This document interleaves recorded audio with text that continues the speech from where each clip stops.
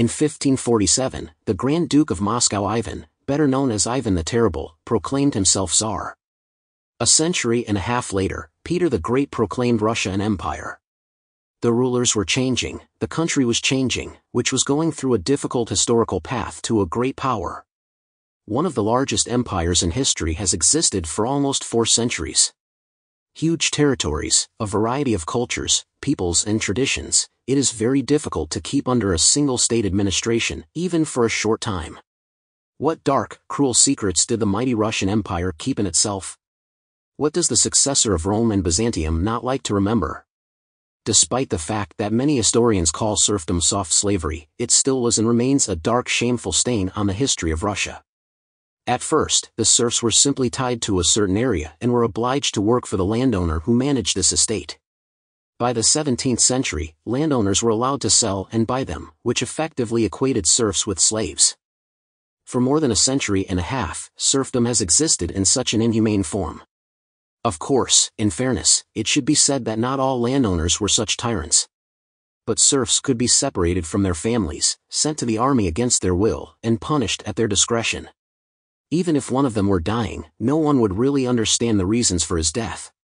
Serfdom was abolished in 1861. At that time, the population of Russia was almost 63 million people, of which at least 46 million were serfs.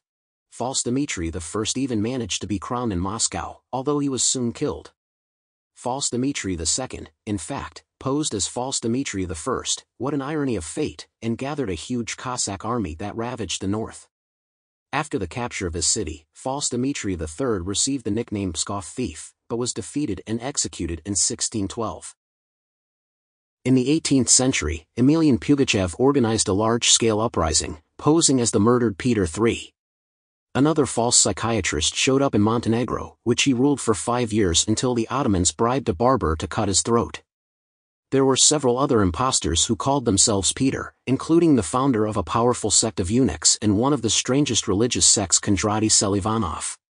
The largest religious schism in Russia occurred under Peter the Great. This happened because the then Patriarch Nikon decided to carry out a church reform, which was designed to bring the Russian church in line with the rest of Eastern Orthodoxy. It was decided that the sign of the cross should be applied with 3 fingers instead of 2. Many flatly refused to accept this innovation. So there were old believers or old believers. The Russian state declared them schismatics and ruthlessly persecuted them.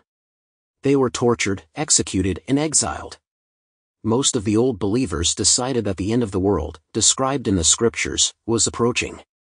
As a result, a strange and very cruel custom was born. At the slightest suspicion of exposing the community of old believers, they gathered the whole village in the local church and set it on fire, burning themselves alive. All sorts of sects and cults began to flourish on the fertile soil of the religious schism. The variety was simply amazing. The whips, who staged crazy dances with songs and whipped themselves to show their contempt for the corporeal shell. The Molokans, who preached pacifism and rejection of everything mundane, founded communes in Siberia. The Doukhobors, who abandoned the Bible in favor of their living hymn book. Many others. Eunuchs were especially strange and stood out from the general background. This sect considered carnal pleasures to be the main source of sin. They started practicing castration. Literally. Scorpions cut off their testicles, and most often everything else too. The wound was cauterized with a red-hot iron. The women also had their genitals mutilated. In addition, men and women often cut off their nipples. Surprisingly, the sect was very rich and very powerful, and existed for more than a century. As Ivan the Terrible grew older, he became more and more immersed in persecution mania and paranoia. The illness and death of his beloved wife contributed to the mental deviation. I must say, the Tsar's suspicions were not entirely groundless. The monarch chose very specific methods. He surrounded himself with commoners, whom he exalted and granted them lands. These mercenaries were called oprichniks. They wore black clothes and decorated themselves with severed dog heads as a symbol of the terrible fate that awaited all traitors. In fact, the oprichniks were the secret police of Ivan the Terrible. They searched, arrested, tortured and executed everyone suspected of treason to the Tsar. Most of all, the times of the Oprichnina are famous for the ruin of Veliky Novgorod. In 1570, the Prichniks broke into the city and killed more than 10,000 of its inhabitants. After that, the once powerful trade center never recovered. By the will of fate, Ivan VI became Tsar in 1740, when he was only 2 months old. A year later, his cousin Elizabeth overthrew him. By her order, the disgraced Tsar, who was still an infant, was exiled. Then, when he turned 4, he was placed in solitary confinement. There he spent the next 2 decades of his life. He knew who he was, could read and write. Nothing else was allowed to him. There were no windows in his cell. Ivan had never seen daylight. The guards were ordered to keep quiet in his presence. The only thing the unfortunate man was allowed to own was a copy of the Bible. No wonder the young man went crazy. During his imprisonment, repeated attempts were made to free him and put him on the throne. All of them were unsuccessful.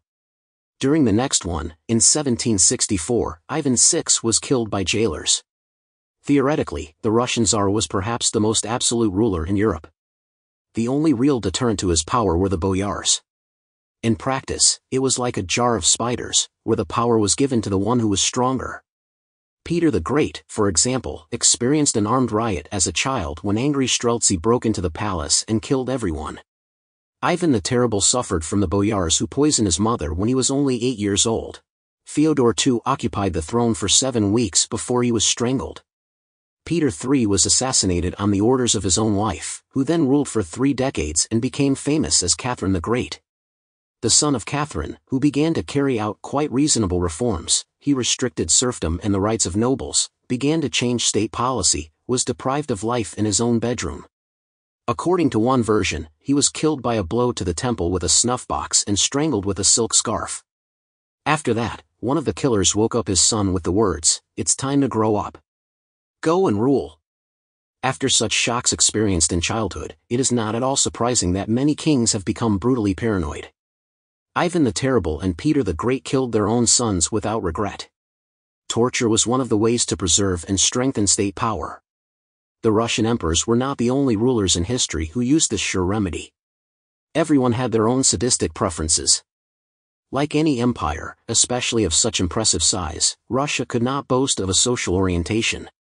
Periodically, some regions suffered from famine as a result of droughts and crop failures. It was not customary to talk about it. Also take some action. For example, in 1891, the Tsar simply forbade newspapers to cover this problem and even used the word famine. Of course, the problem still had to be solved. In the end, help was provided, but as a result of this Holodomor, more than 400,000 people died. The most devastating was the famine of the early 17th century. In 1601, a volcano erupted in Peru. This caused a series of unusually long winters. Several lean years claimed the lives of 2 million people in the Russian Empire. At that time, it was a third of the entire population. The Tsar at that time was too preoccupied with the impending civil war to do anything. The chronicles of those years tell us about terrible things. People ate hay and did not disdain human meat. The discovery of America by Columbus led to the mass destruction of the indigenous population there. Something similar happened in the Far East, which the Russian Empire began to actively develop in the 18th century. Initially, traders paid attention to this region. Their target was precious furs. As taxes, they were collected from the local population. All the riots were brutally suppressed. As a result of one of the bloodiest clashes, the Cossacks burned 18 villages and massacred hundreds of people.